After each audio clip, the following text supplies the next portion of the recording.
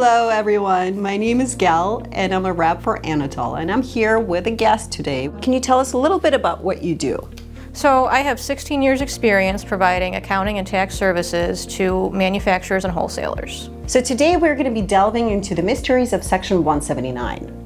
What is Section 179 and how can it help people who are looking to purchase equipment? So Congress created Section 179 to encourage companies to invest in more equipment and expand their operations.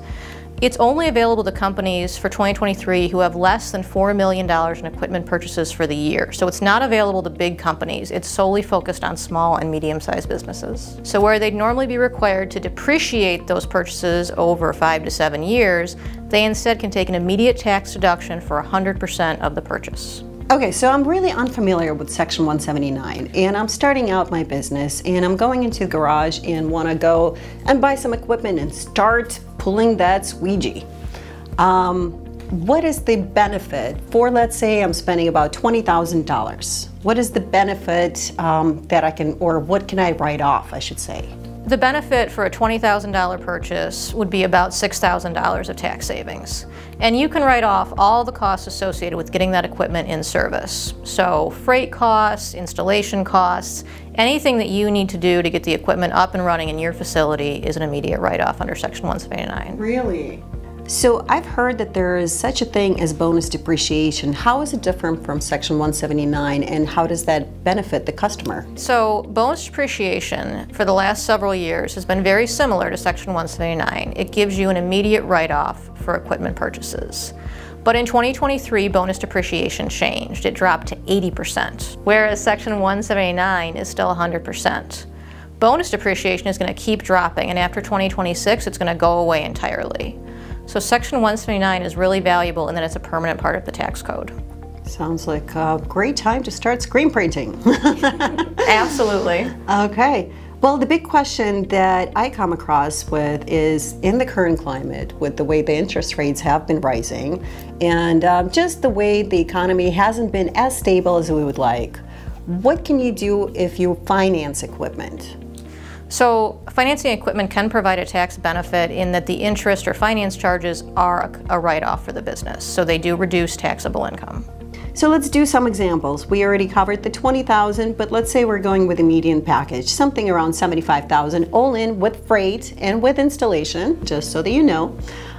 Please give us a little bit of, exact numbers. So assuming a 30% federal and state combined tax rate, which is a fairly average tax rate for small businesses, it'd be around $22,500 of tax savings from that $75,000 purchase. So let's say we're going to go bigger and we're going to go to 120. Where are we looking at now? So at $120,000 a purchase, it would be $36,000 of tax savings. Sounds great. Okay, let's say we're writing off about $50,000 and my business is only making $25,000 a year.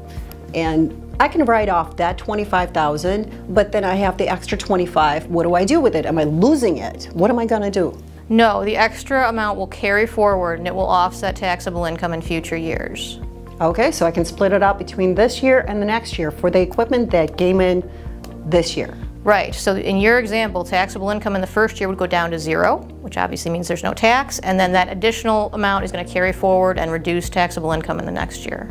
And another question that I have, do you have to have certain requirements? There's no registration or longevity requirements. The equipment does have to be used in the United States. It has to be used more than half the time in a trade or business.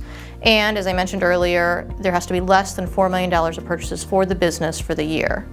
Other than that, there's no requirements. As long as you file a tax return and make the 179 election, you get the complete write-off. Let's say I've got a Christmas present for my husband and I'm getting him some screen printing equipment, okay? And this is going to be obviously Christmas present and it's going to get in there before New Year's. Do I have to have it installed at that time? You do. It has to be installed and in use by December 31st. So if you're trying to get the write-off for 2023, it's important to order early enough that the equipment can get delivered and installed by December 31st. Thank you so much for stopping by. You educated me and I'm sure you educated our viewers. My name is Gail, I'm with Anatol, and this is Liz with Pasquesi Shepherd. If you have any questions on accounting, Section 179, how to write off your interest, please contact your accountant or tax preparer, or I'm also happy to answer additional questions. My direct line is 224-880-5320. Thank you for watching. This is Gal and Liz, and we're signing off. Bye, everyone.